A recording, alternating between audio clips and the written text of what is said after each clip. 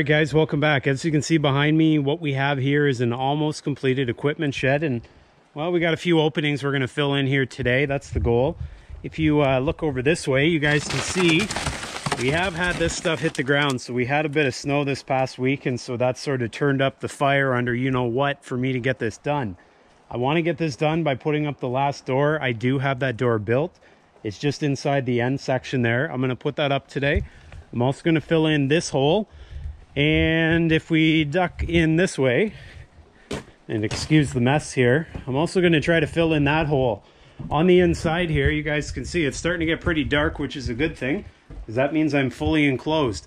Now, one thing you're going to have to keep in mind here, I have got the boards up, but I don't have the battens up. And so that's going to be another day. That's going to be another job. I'm going to have to get some more trees on the ground, get those milled up in order for that to happen. If you're brand new here, just keep this in mind as well. This whole building has come from trees that I harvested and I milled. So it takes a little bit of time in order to get projects like this finished, especially because I got to go out and select the tree, cut it to the ground, get it to the mill it, then get it here, and obviously get the building built. So that's what we're up against today. I'd say overall things look pretty good. You guys can see we've got 5 of the doors up. They're quite nice, I'd say. They're matching. And just as we're talking about the doors here, some of you guys last day in the comment mentioned that I put the X's in the wrong order, and I agree with you guys. Now, what that means is one of these X's is going to run continuous, meaning the board is one piece, and the other one, this X, is in 2 separate pieces. Now, in a perfect world, what you want is a door not to sag, and I'm in that mind frame as well. In order to prevent this door from sagging, I would have preferred to have this continuous piece running from the top right corner or top left when looking at it down to the bottom right post. The thinking behind that is with one continuous board, the weight of the door will be transferred from that top left corner down to the post, and it'll prevent sagging.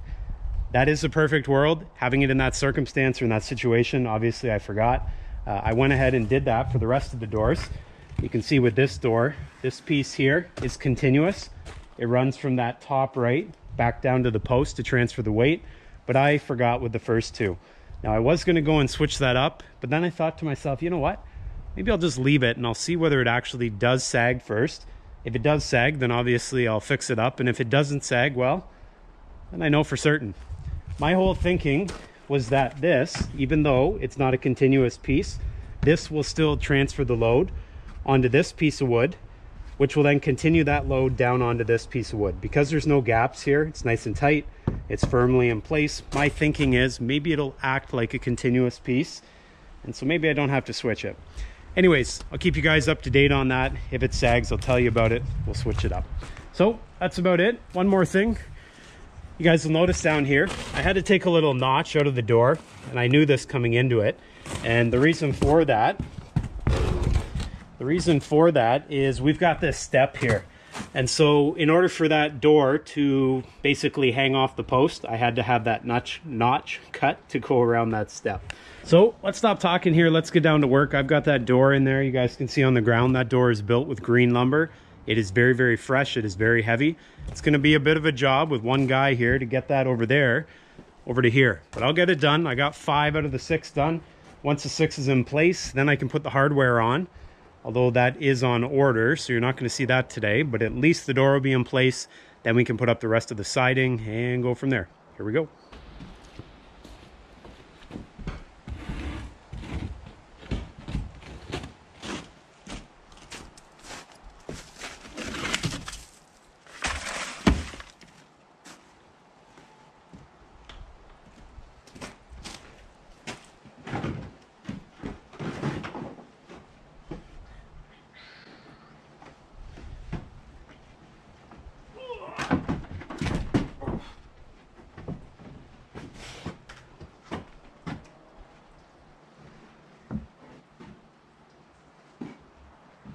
Lifted up the wrong side.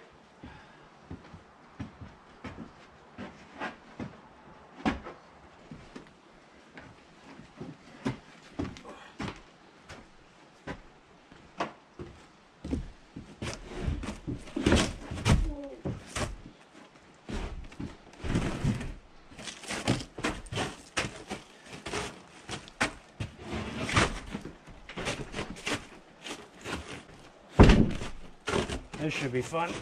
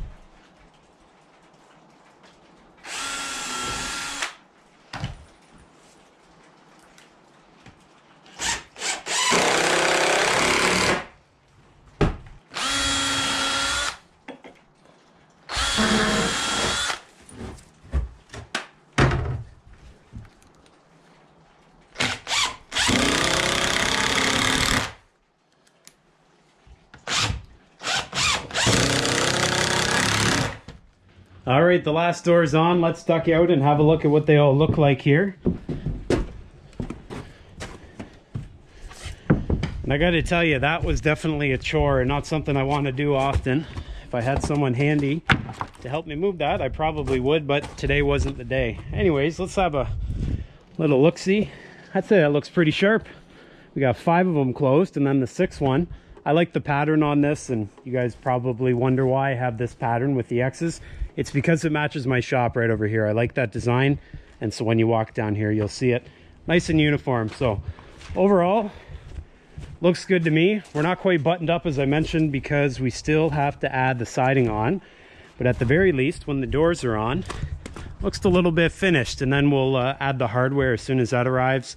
In terms of the hardware, what I've got coming is I've got some I forget what they're called, barrel latches maybe, I don't know, but they slide into the floor, and then I'll have one slide into the beam up along the top, and the other door will attach to it. It just makes it so the wind can't blow it open, it can't force it inwards, and definitely make it nice and rigid. So that's what we're up against. I'm going to now fire up the compressor. We're going to get out the air nailer.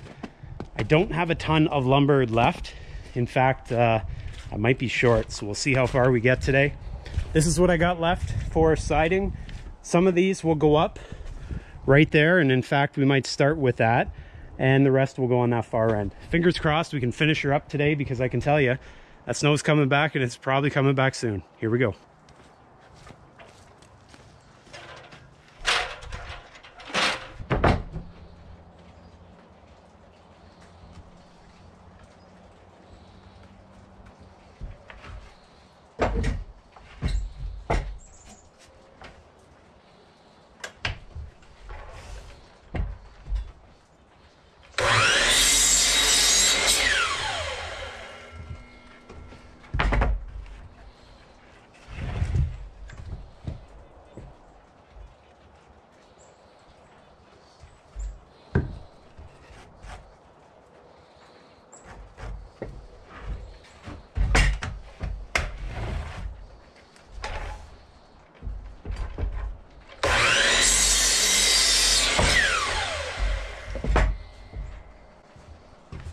Not good.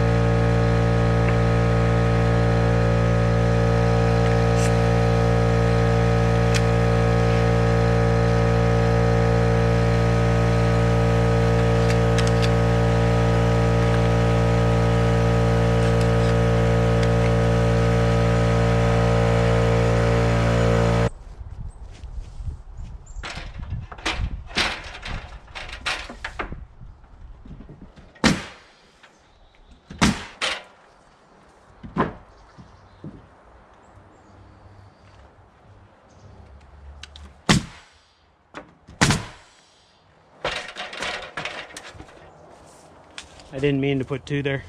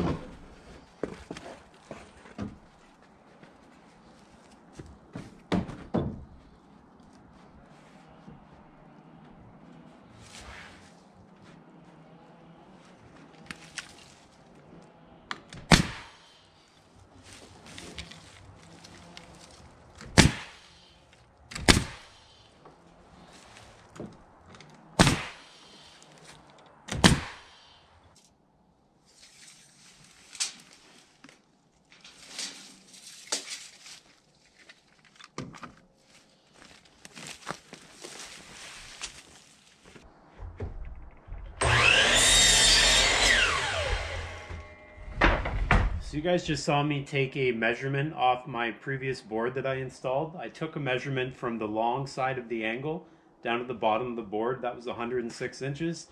What I'm doing now is I'm taking that long length measurement and I'm transferring over to my next board and I'm measuring out the short length measurement. Now that allows me to keep moving at the saw without having to go back and constantly put up one board, measure, put up another board and measure.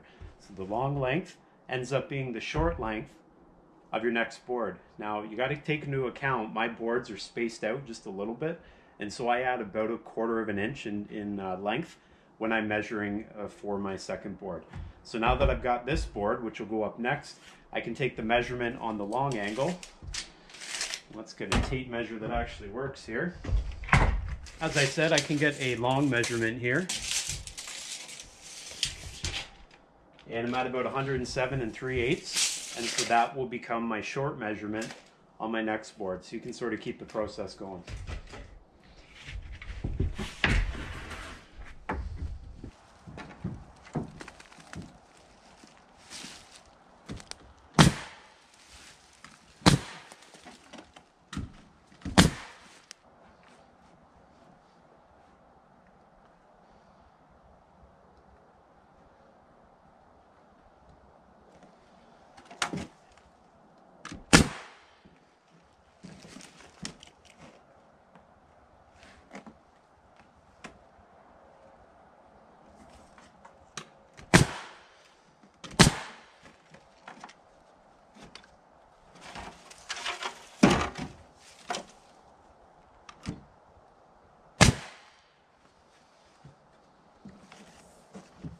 Well guys, it's a beautiful day. As you can see, I got all 6 of the doors up. It's been a long time coming, but there they are. Now I don't have any hardware on it, and I mean locks or any of that nature.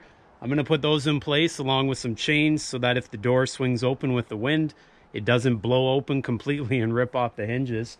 But I got all that stuff on order, as I mentioned. So as soon as it comes in, you'll see me put that up. But overall, I'd say it looks pretty good. Everything looks uniform, and I'm very happy with it. Now, in terms of functionality, time will tell how it works with the snow. You know, if you have to make some changes as you go, you make those changes. But for the most part, I think my plan's coming together. Everything looks good. Last thing I got to do is get those battens cut. So the battens are going to go, obviously, over top of the boards. And if we swing around to the left here, you guys will see we've got a whole bunch of boards on, but we got none of the battens. And that's what's going to cover up those gaps that I've got here. You can get a good look down there. You see all the battens that still have to go in, and we swing right around. You can see, I'd say it looks pretty uniform, looks pretty good, but yeah, we're going to have a lot of battens to cut. So I'm going to be getting back out to the sawmill before long, and we'll get that done, and then we'll get them secured.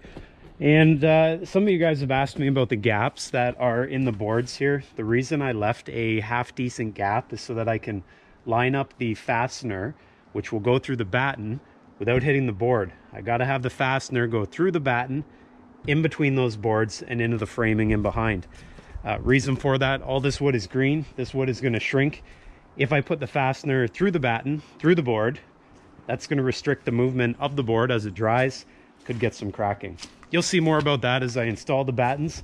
But for the most part, take a look. Take a look. That's a beautiful thing.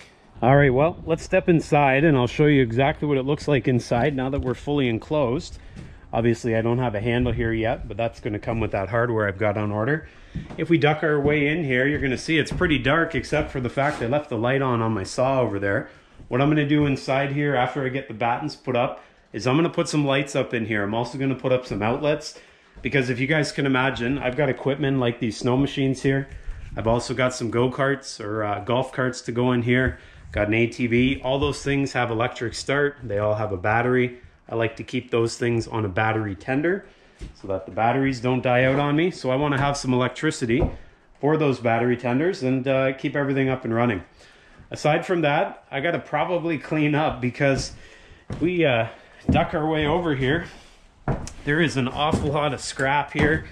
Whoa.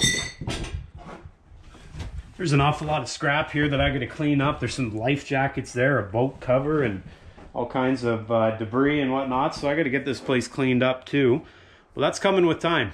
I can only do so much in a day, and I'd say this is a pretty good day. So overall, happy with the result. Hopefully you guys like it. If you have any suggestions for me, any questions or comments, make sure you put it down below there. And yeah, we'll go from there. Next time around, we'll be out at the sawmill. We'll cut up some of those battens. Hopefully I can get them up before we have the snow fly again, because it's coming. That's all right. I got snow machines in there. I'll enjoy that as well. Guys, you all take care out there. Be well. Check out the playlist for this build, and I'll see you guys all next time.